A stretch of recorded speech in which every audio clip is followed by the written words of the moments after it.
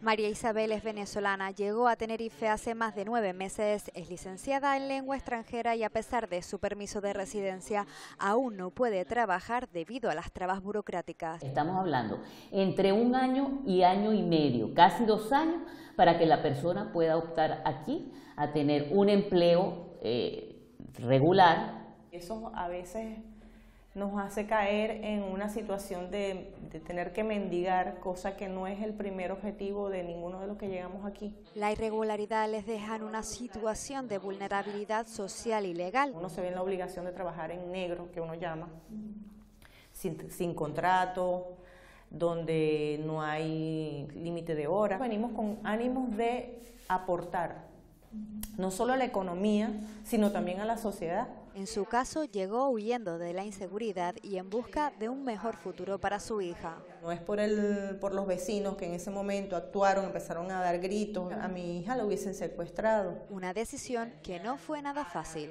Es dejar atrás muchas cosas, es dejar atrás la familia, es dejar atrás tu hogar. Es una necesidad. Es una necesidad. Es una necesidad fuerte, de verdad que sí.